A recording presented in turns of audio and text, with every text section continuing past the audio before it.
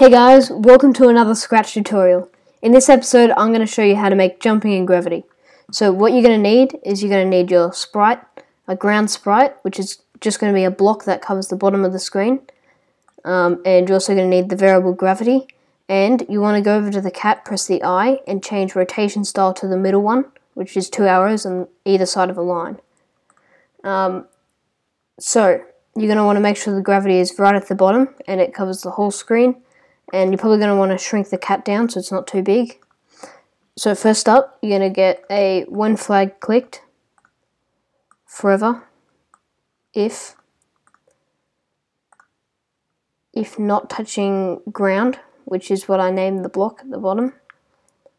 If not touching ground, motion change Y by gravity. Oops. And change gravity by -1. And you're also going to want to go when flag clicked forever if touching ground. So this is if he's touching the ground. So if he's touching the ground and you press the up arrow, which I'm going to set it to, you can make it space or anything. Any character, if touching, then we'll set gravity to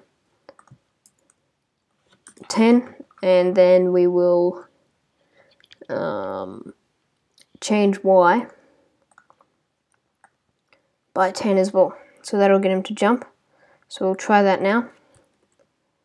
So as you can see, he jumps, but if you want to change how he jumps, so this here will change his height, so these two, this one here, so if you want to make him jump really high, then maybe set it to 20 and it'll jump higher. But if you want to increase the gravity, then you can set this higher, or maybe not that high, and he will be pulled down faster. So you can change that to whatever you want, but we'll also want him to move, so we'll go into when flag clicked forever if